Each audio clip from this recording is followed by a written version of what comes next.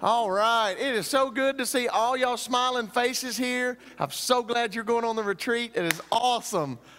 Tonight, I am going to pass around another sign-up sheet.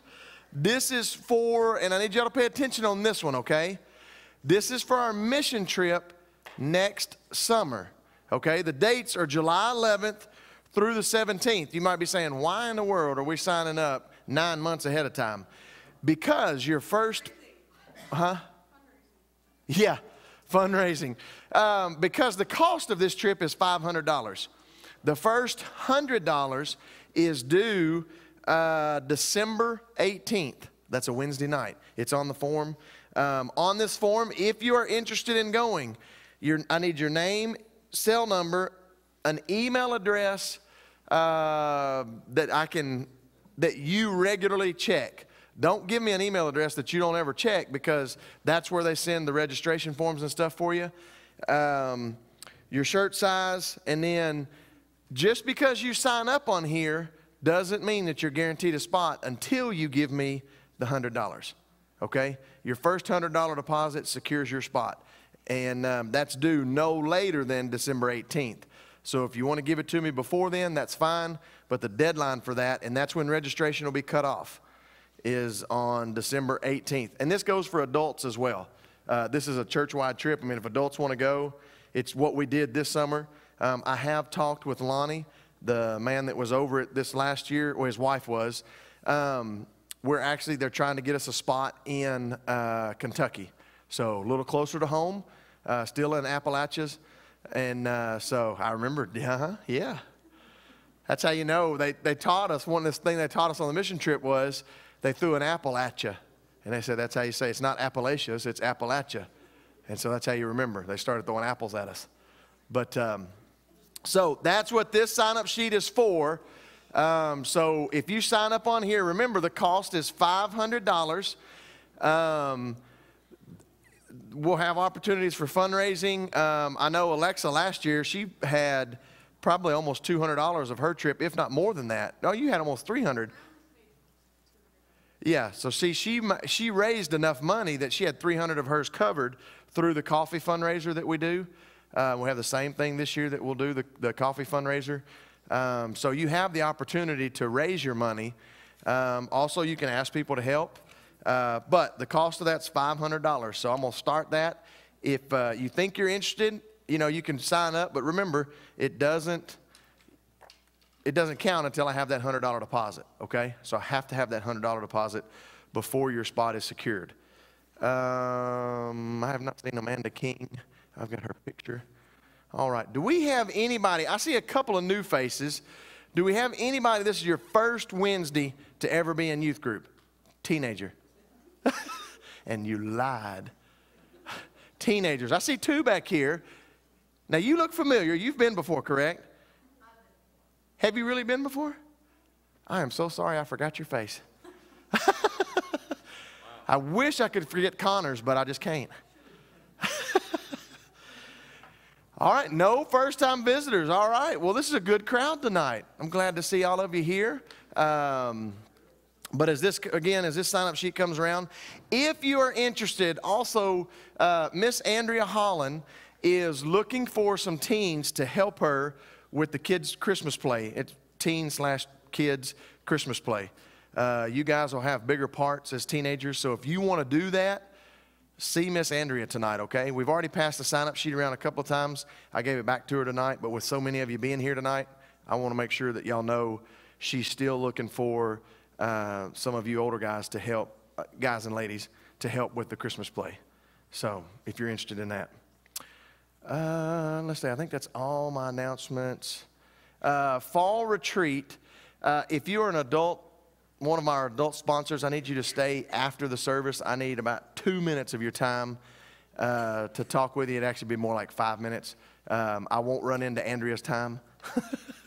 I won't run over into yours. But I do need to speak with you real quick right after the service. I think that takes care of announcements. December 6th and 7th. Y'all know what's going on then? Yeah, see, I didn't want to say that word again. It made me sick last week saying it. But Yes, December 6th and 7th. We are going to do a lock-in from 7 p.m. to 7 a.m., and it will be at Jason Chapel. We're going to use their gymnasium there. It's going to be a combined lock-in, so just keep that on your radar. We'll be doing another one in April, and it's like 4 churches that are combined, and we'll be doing it at Cumberland Camp in Clarksville. So, but just that one, I'll give you more information as we get the more information. I think that's about it. You got any announcements that I've missed? Or? Just the workday Saturday. Oh, thank you. Yes, workday this Saturday. All you teens that are sitting in here, we need y'all here Saturday morning at 9 a.m. Okay? We got some work we're going to do. Miss Nicole Raines is going to take some of y'all and help with the flower beds, getting the flower beds weeded and taken care of. And then some of us are going to be hauling wood. We got some trees that we have to cut down off this bank back here before we can get the banks repaired, the creek banks. So we're going to need your guys' help. So any of you that can show up Saturday morning at 9 a.m. No, we've got that all taken care of. Gloves. Yeah, if you have gloves, bring them. If you're tough and think you got tough calloused hands, just bring it on. But if you have gloves, bring them. But that's this Saturday at 9 a.m. So keep that in mind. We need y'all this Saturday at 9 a.m. Also, this Sunday, I know some of y'all have a church that you attend on Sunday mornings. But if you don't have a church, or if this is your normal church, you want to be here this Sunday morning. We have a special service that's going to take place, and y'all want to be here.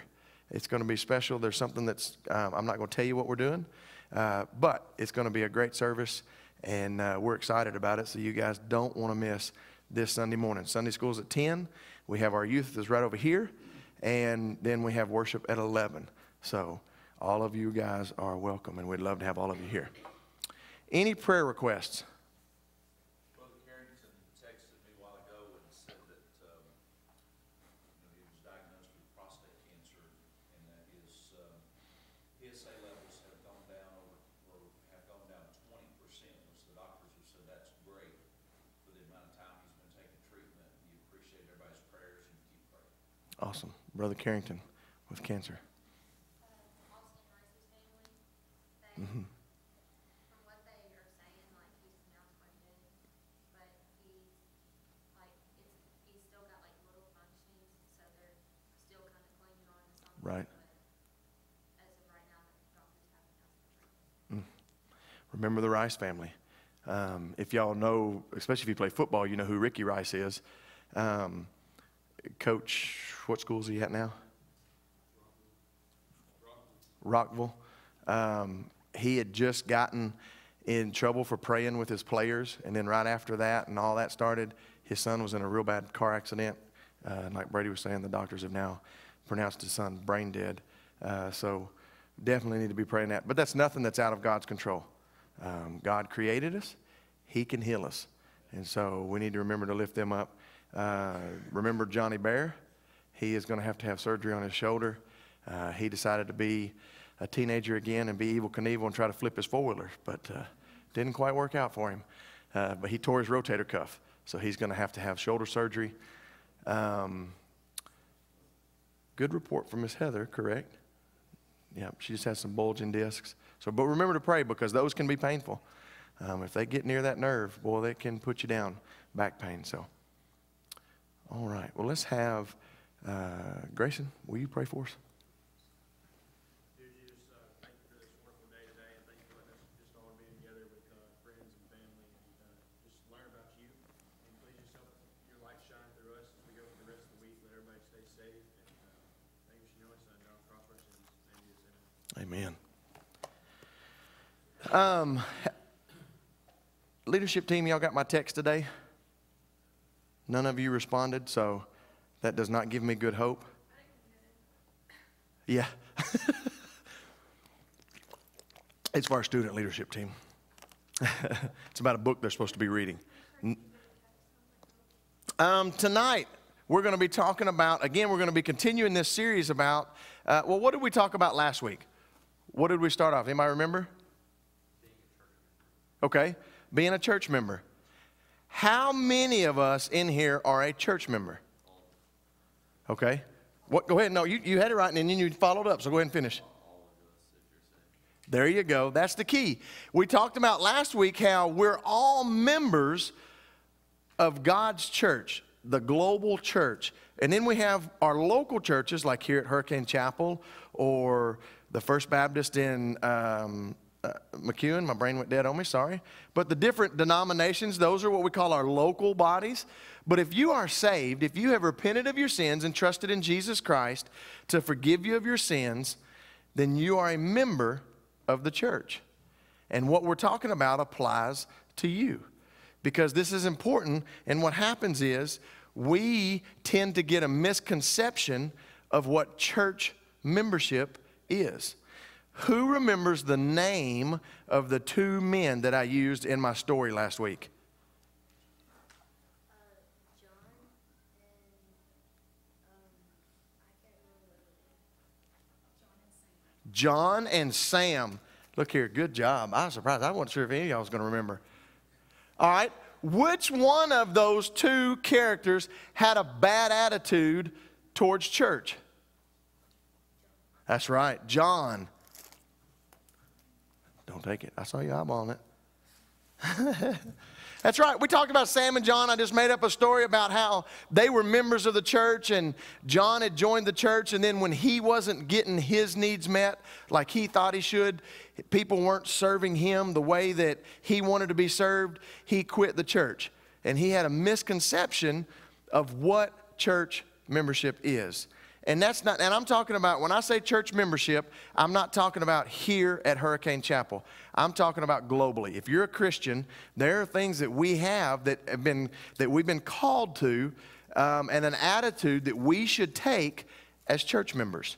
And that is an attitude of servanthood. And that's what we were talking about last week, was how are you a functioning church member, or are you a non-functioning church member? And if you're not a functioning church member, I challenge you to examine your life and see where God could use you at the church. So with what we've already talked about tonight, where could God use you here at Hurricane Chapel? Huh? I just gave y'all an opportunity just about 5 minutes ago. There we go. See, we gave you an opportunity. Caleb had it too. They was answering at the same time. Yeah, we got a work day Saturday. All of you guys could come. I was going to tell you that you could put it towards your community service, but our government, in their highest wisdom that they have taken all religious organizations out of that. So you can no longer do your time at church.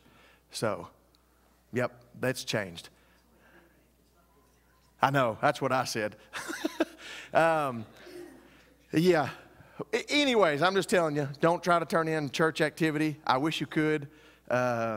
If we can find a way around it, I'll be happy to sign the form. But it's a new change they started this year, that for your community service for the Tennessee Promise, or whatever it is that you have to get that for those scholarships, religious organizations don't count. So unless you're working with an outside organization like Second Harvest that delivers food to St. Patrick's, if you're helping at that counts, because it's not the church that you're helping. You're actually helping Second Harvest Food Bank. So, but anyways, just a tidbit for you. But we talked about servanthood, and so we're trying to provide opportunities for you. Tonight, we are going to talk about unity. You know, we talk about how we should be willing to serve, but we have to be united. We as a body of believers, we have to be united. Now, does that mean that Trenton and I are going to agree 100% of the time on 100% of everything that we discuss? That's exactly right. No, it doesn't. But we can still be unified, right? Caleb and I can have a disagreement, but we can still be nice to each other. We can still be Christ-like. Okay, he's wrong, but that's okay. He can be wrong. I'm right. I mean, that's just like at home, Shauna's right. I'm wrong, but she lets me think I'm right sometimes. But to have unity, it's very important. And if you have your Bibles tonight, I want you to turn to Ephesians chapter 4. We're going to look at two passages tonight. We're going to look at Ephesians chapter 4, and then we're going to look at Colossians chapter 3. But first, I want to look at Ephesians chapter 4, and I'm going to read verses 1 through 16. I'll give you a minute to turn there. And I have a couple of object lessons for us tonight to help tie this in on, to show us how important unity is in church. Now, there are two things that will destroy the unity of a church or a unity of anything. It doesn't have to be a church. It could be a relationship. It could be at your job. But there are two main things that are the biggest things that destroy unity. Can y'all name any of those? See if y'all take a guess, see if you can name them. Conflict? No, that's not one of the major ones. I mean, conflict can, but again, you and I can disagree, and it's sort of a conflict, but we can resolve that. There's two things. Somebody said it. I don't know where you're at, but selfishness. Okay, that's not it, but that's a good one. What? Gossip. That is the number one destroyer of unity. Gossip. Do y'all know what gossip is? Tell me. Give me an example, or just tell me what gossip is. Okay. You talk bad about people behind their back. Yeah, that could be a form of gossip.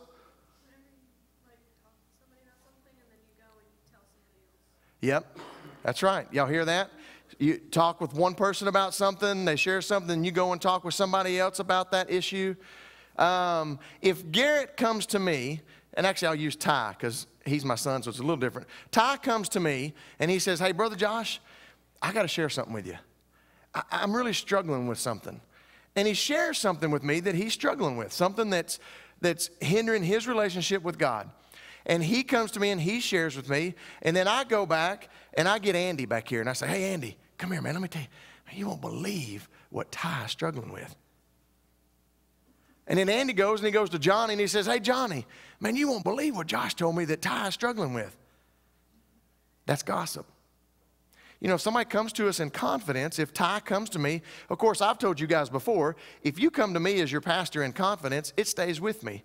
If you come to me and you say you're struggling with something, I don't run to your parents and tell your parents unless you're threatening bodily harm to yourself or somebody else. And then I have to. But anything other than that, you come to me and say, hey, I'm struggling with pornography. I'm going to pray with you, and we're going to talk, and I'm going to hold you accountable. But it doesn't mean I go run and tell your parents. So know that if you come to me, and it's the same with Brother Tim. If you go to him as your pastor, those things stay confident, okay? But gossip is the number one killer of unity. Because what happens is, inevitably, it always gets back to the person that first confided in you. Some way or another, it gets back to them. And gossip destroys unity. What's the other? Starts with an F and ends with forgiveness. Hey, good job. Unforgiveness. Unforgiveness is the second, and it's right up there with gossip. I mean, they're probably equal. Either one of them will destroy unity.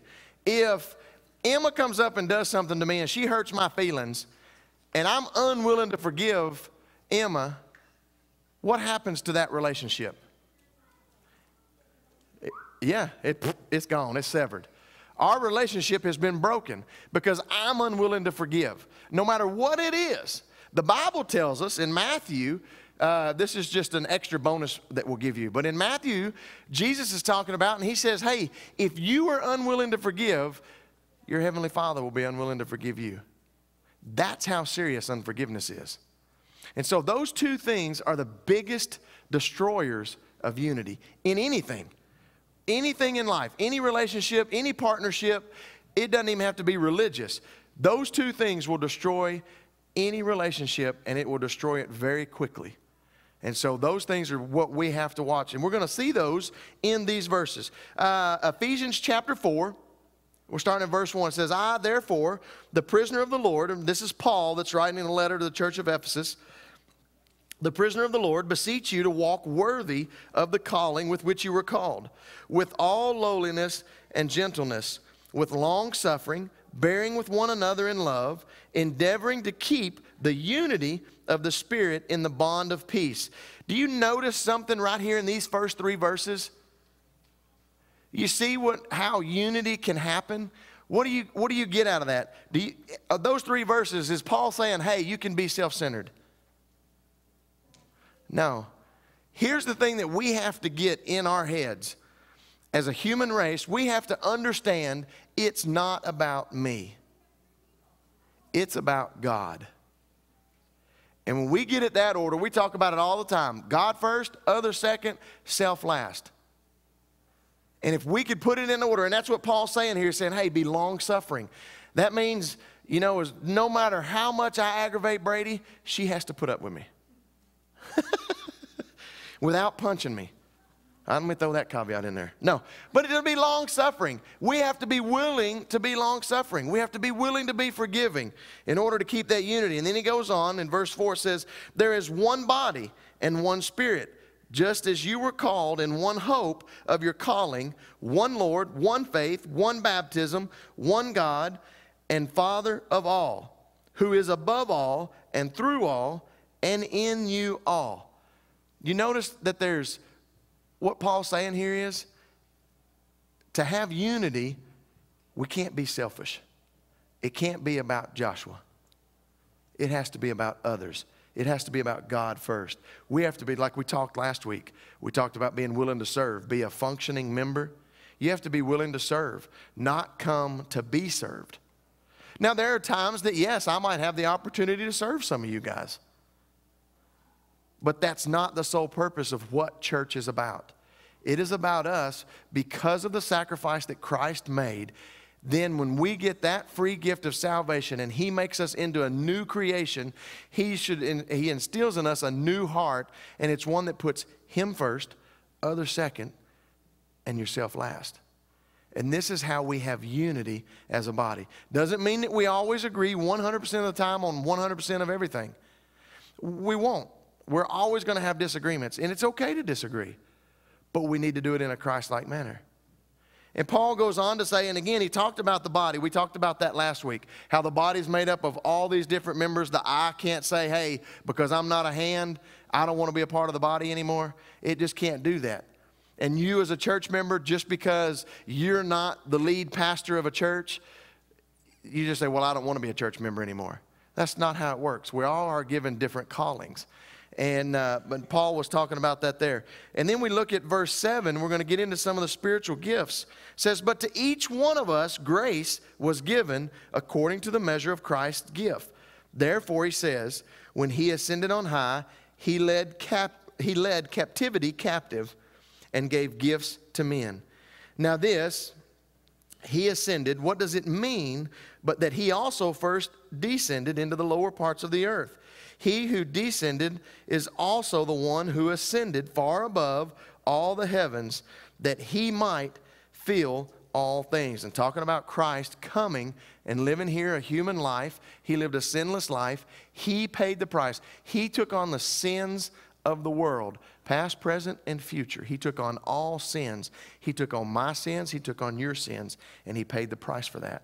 And all we have to do is repent and trust in Him for that free gift. And we're all made, and that makes us the body of Christ, makes us church members.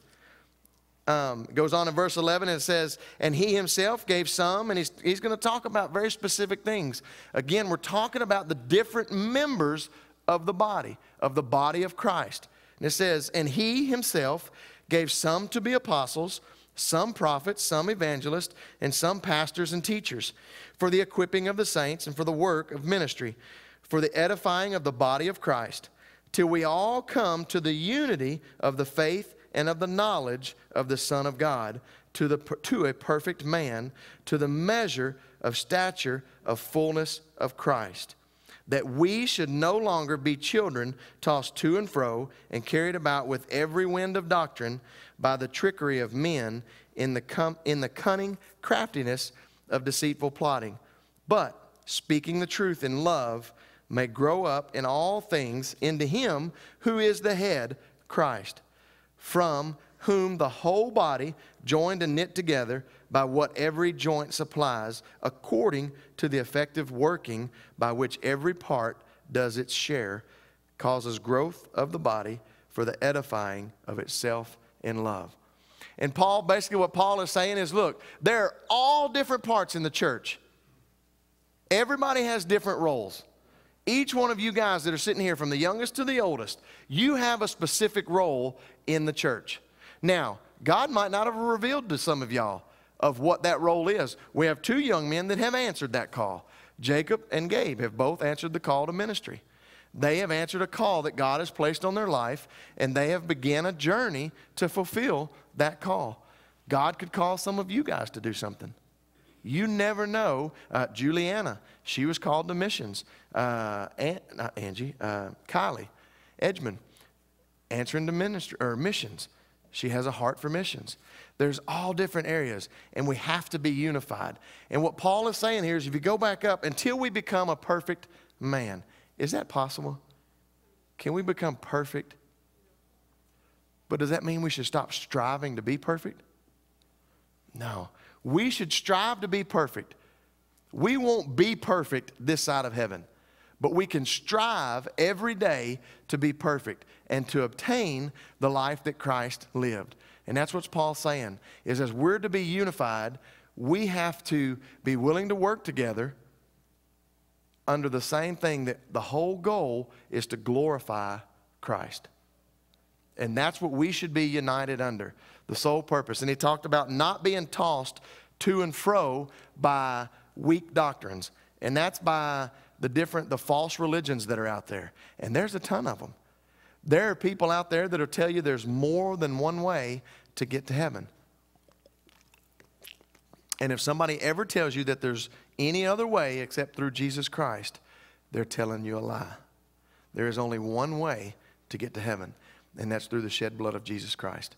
That is the only way to heaven. And that's what Paul was trying to establish here. And he was wanting them to be unified. And we have to be unified, because when we're stronger, when we're together, we're stronger. If I go out here by myself, and I have the privilege, I get to study the Word of God all the time, and I know a lot of Scripture, and it's just one of those great things of being a pastor. I get to study the Bible. That's something I get to do. But if I go out here by myself and I try to witness to people by myself, it's hard. But if I take a group of you teenagers with me and we go out and we go to share the gospel together, it's a lot easier, because there's a group of us working together. And I've got an object lesson that I want to show you, that tonight, by being unified, we can be a lot stronger. And you can be almost unbreakable. All right, so what I need is, I need Maggie. I need you to come up here for me. And I need Caleb. I need you to come up here for me. All right. Now, since you're stronger than Caleb, I'm gonna give him the easier one, okay? All right. So what I want to do is, we got a noodle. You see that noodle? All right. Now I'm going to give Caleb this noodle. How many of y'all think he can break that noodle? Y'all think he can break it? All right. Now here's the trick. He can only use one hand. You think he can still break it? Some of y'all saying no. Man, they doubt you. All right, now I'm going to give him this noodle, and I want to see if he can break this one noodle.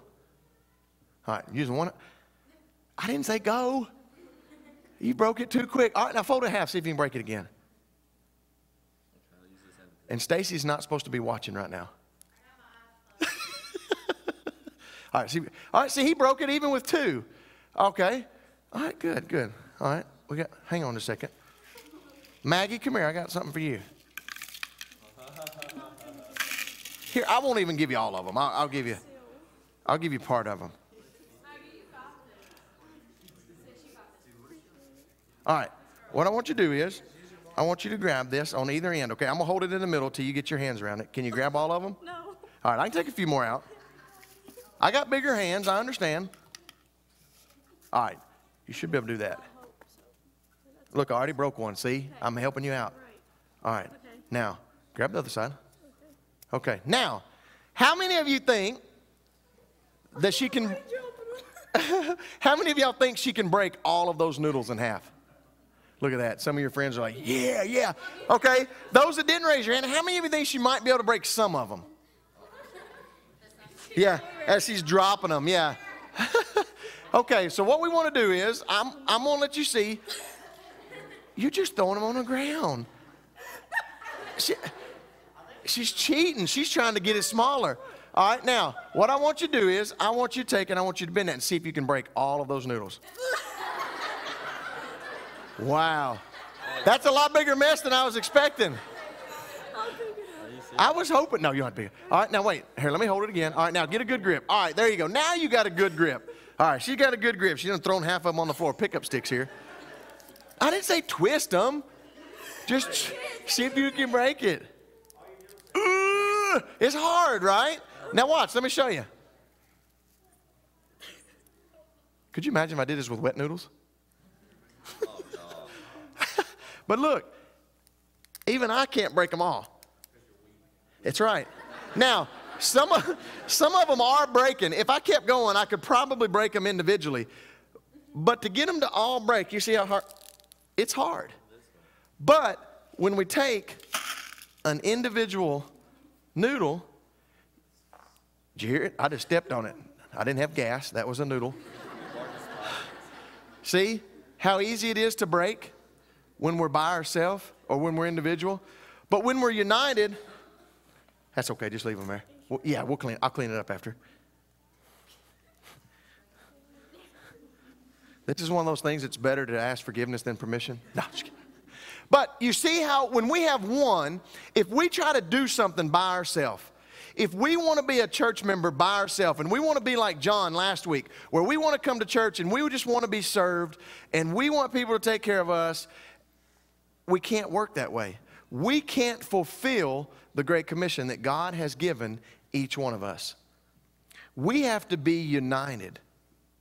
And you see, when we're united, just like on those noodles, some of them broke. And that'll show that even when we're united, that there might be some discord. But it can be handled. And Jesus knew this. He told us in Matthew 18 how to handle situations like that. He gave us exact examples of how to handle when you're not unified or there's things to do. And the two biggest ones are what? Two biggest things that destroy you? Yes, gossip and unforgiveness. If I'm unwilling to forgive Luke, I can't have a relationship with Luke because I have unforgiveness. And so we can't be united because I'm holding something against him. And so as church members, we have to be united. Now remember, I'm not talking about just here at Hurricane Chapel, because if you're a born-again believer, you're a member of the church. I have one other object lessons. I asked 4 people that I need your help with. If you come up for me, if you 4 that I asked will come up here. And I'm going to show you, we're going to do I'm hoping this works. All right, we got 4 up here. All right. Luke, I'm going to have you sit right here with your legs facing this way. Garrett, you sit right here, your legs facing that way. Lucas, you sit right here, your legs facing this way. And you're going to face that way, all right? Now that y'all know how you're supposed to sit, I need all of you to stand up again. Stand shoulder to shoulder. Come here and stand shoulder to shoulder. Are they all the same size? Yeah, no. We've got smaller, we've got bigger. You know, they each have different skills, different things that they can do, right? I would say that there's all different skills up here. But yet if we're united and we work together as a body of believers, we can accomplish the impossible. And if we're striving to be united under the head of Christ that Paul was talking about in that passage, that's who we're under. If we're striving to do what Christ has set us out, we can do great things. All right, you guys have a seat. We're going to see if they can support each other, okay? We're going to see if I'm able to take these chairs away and them remain supporting each other, okay? What you want to do is you want to put your legs out in front of you, make sure your feet are flat on the ground. All right. Garrett, sorry. I get my boys mixed up all the time. They can be sitting right in front of me. You lean back on Luke's lap. Luke, you'll have to lean. All right, there you go. Y'all got it. Y'all got it? All right. Y'all get your weight on your feet, okay? Now I'm going to pull Luke's chair out first, okay? You ready? Yeah. All right, make sure y'all are leaning on it, because if you're not, it's going to be a catastrophe. All right, look, we got one chair out. Now I'm going to take Kent's. Pick up your weight there. There you go. There you go. Now I'm going to grab Lucas's. There you go. There you go. You're good. You're good. Look here. One more. We got it. Look at here. Hey, now, you want to see what happens if I jump on top? No, I'm just kidding. I get hurt. But you see, as they're working together as a group, they can hold each other up, right? They can support each other. Now watch this. All right, what I want you to do is, I want them to stand up individually by themselves, okay? Kent, you're going to stand up first. Go ahead. Go ahead, stand up, Kent. Go ahead, just, there you go, remove yourself. Do you see? Awesome, guys. Y'all did great. Thank you. Yeah, I'll give y'all, see me after. We'll get you some candy. They'll get candy too. We're going to let Caleb and Maggie eat noodles.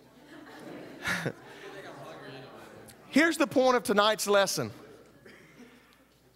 When we're unified, we can do great things.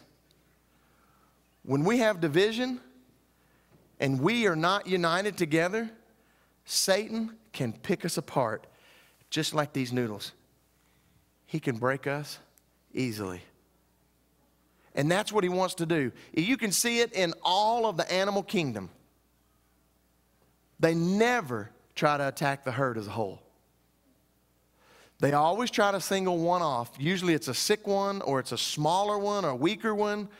And they try to single that one off. In all of, I mean, you look at it from fish to the biggest beast on the face of the earth. They try to find, when they're trying to get food, they look to separate them. And they want to separate. And Satan wants to do the same thing to us. And the sad thing is, we're letting him. We let Satan divide us over some of the stupidest things. I've sat in meetings before, not here at this church, but I've sat in meetings before to where, and I'll share a couple of stories with you. We were going to redo some of the design of a building. And we were having a meeting, and discussion came up about the color that was going to be used for the carpet and the furniture and stuff that was going to be in the room. Well, the division got, and there were some that had such a strong opinion of what they thought would be the best, and then others had a difference of opinion. Remember, I said we won't always agree 100% of the time on 100% of everything, right? This meeting got so heated, there were almost fistfights. And we're talking about because of the color of furniture. Now, would it surprise you that I could tell you that that was in a church meeting? Again, not here, but that was in a church meeting. This was a group of people, men and women, that were Christians, but yet they were ready to fist fight over the color of furniture. That's pitiful, guys. And Satan knows. He knows some of our areas, our weakest areas. But if we set out, like Paul said in those first verses, we're long-suffering. We don't put self first. Look, I think we should have hot pink furniture in here. Okay, I just think it would be great. That'd be awesome. Y'all would never fall asleep again in this sanctuary. However, 99.9% of the church is going to disagree with me. Does that mean I'm wrong? No, I like it. Look at him now. Yeah. No, and really I don't want hot pink furniture. But you think of that, different colors of furniture. What if we had blue carpet in here instead of green? Oh, it has to match? Okay, yes, because it would drive some people crazy. But just saying, if everything was blue and not green, could we still worship God? Hey, if we had an extra inch of padding on the pews, do you think you could worship God better? No, you'll sleep better.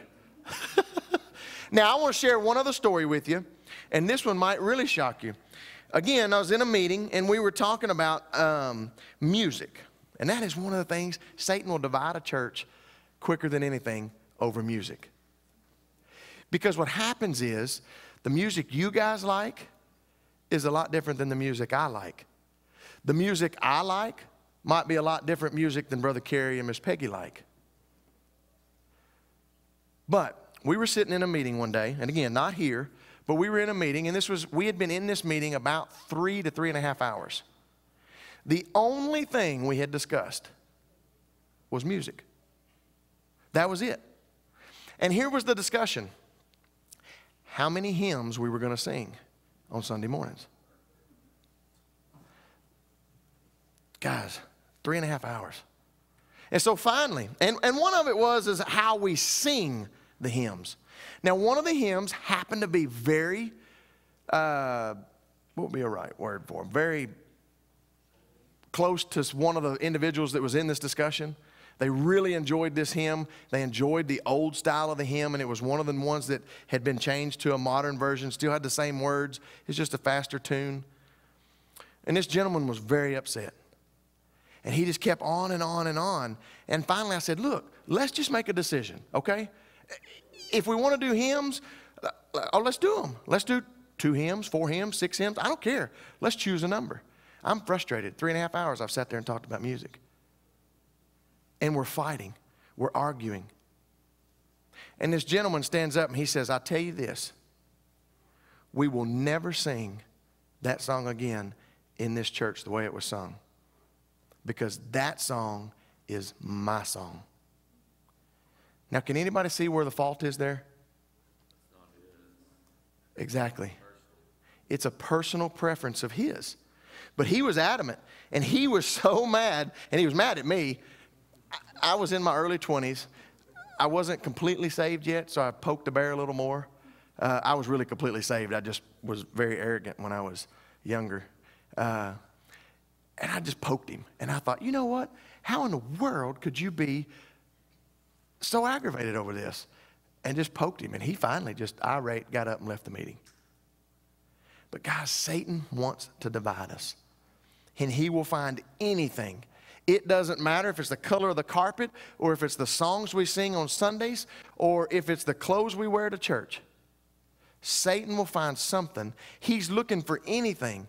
And we have to stay united. We have to be united.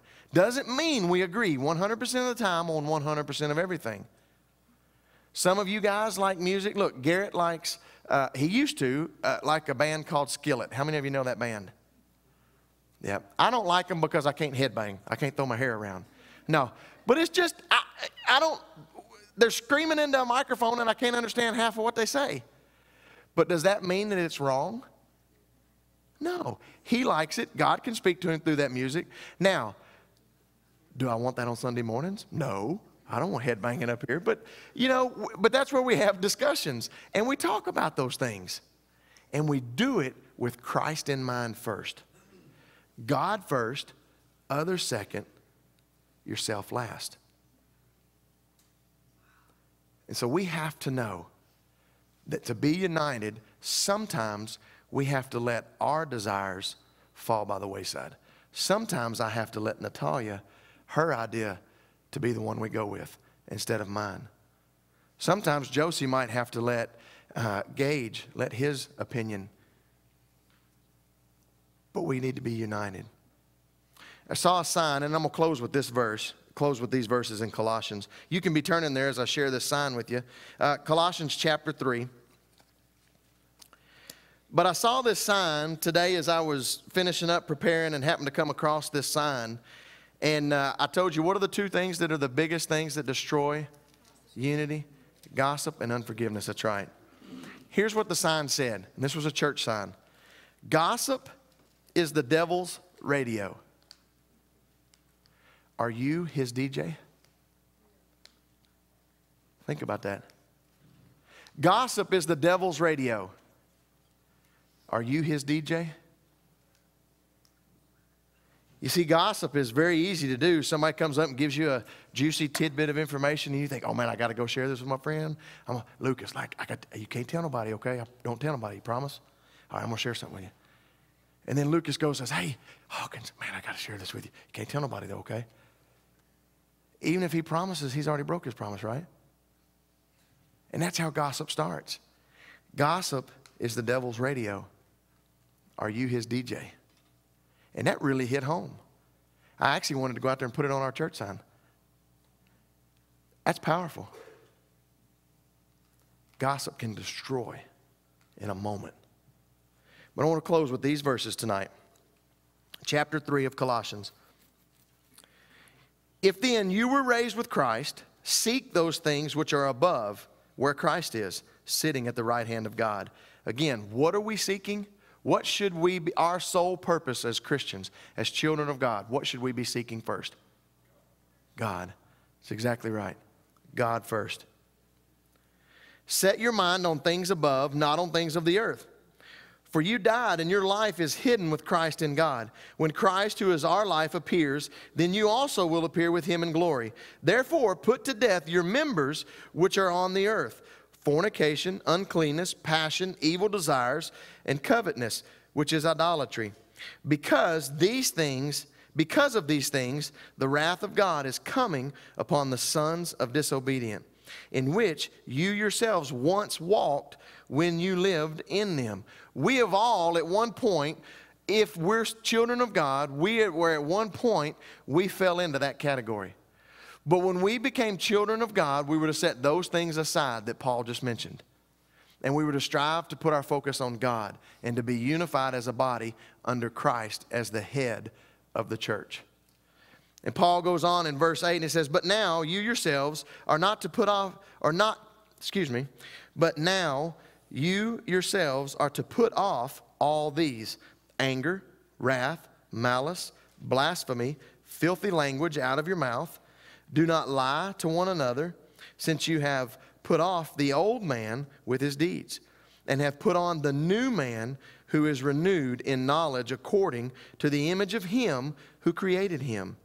Where there is neither Greek nor Jew, circumcised nor uncircumcised, barbarian, Scythian, slave nor free, but Christ is all and in all. Y'all catch that? Again, we're talking about last week. Paul's tying in last week. We're all of one body. Now, we don't all look the same. I mean, it might be nice if everybody looked like me.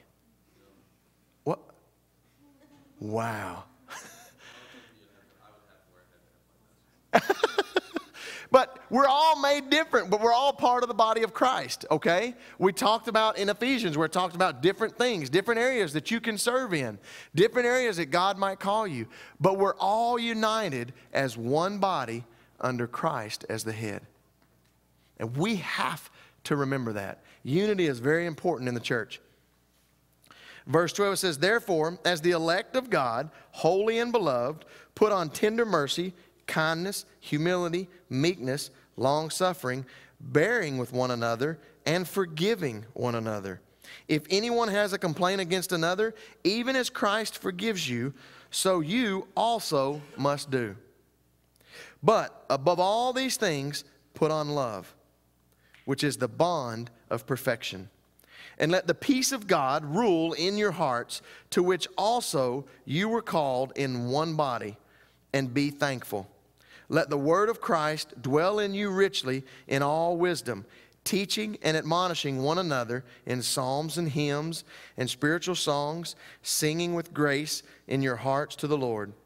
And whatever you do, and this is important, if you highlight in your Bible, I'd highlight this verse, circle words, underline.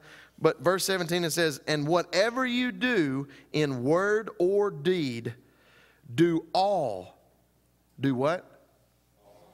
All, not part, right? Do all in the name of the Lord Jesus, giving thanks to God the Father. We have to be united. In that passage, Paul talked about the very things. Foul language, talking about one another. If we have differences with one another, we're to forgive one another. Guys, I'm not perfect. Sometimes I might think I am, but I'm not. And there might be a day that I might fail one of you, or I might do something to make one of you mad. And it could be anybody in here, from the youngest to the oldest. And if that happens, we have to work together. one of you might do something to make me mad. And what Paul's telling us here is, hey, if those things happen, put on love. Love first. And we have to be willing to forgive. Because remember, gossip and unforgiveness are the two things that will destroy unity faster than anything. And if you notice in both of those passages that we read, nowhere did it say that Dawson has to do it by himself. Nowhere did it say that Addison has to do all this by herself. He said, do it together as one body under Christ. And so we have to be unified in order to fulfill what God has called us to do. Let's pray. Father, I thank you tonight. Lord, I thank you for your word. I thank you for these passages. God, I thank you that, Lord, when you called and saved us, you didn't call us to be alone. But God, when you saved us, you made us part of the body of you. And Lord, that we are a group and that we work well together when we're working towards you. And Father, I pray that each one of us here tonight would be willing and able to set aside our own selfish desires. And Lord, that we could put you first, others second, and ourselves last. And God, as hard as that is to do, I pray that you give us the strength to do that. And Lord, I pray that you'd continue to use each and every one of us to glorify you, Lord, to reach the lost. And Father, I pray that we could stay united under one purpose, and that is to strive to be like you. I love you and I praise you in the name of Jesus. Amen. Remember two things. It ain't about you. It's about God.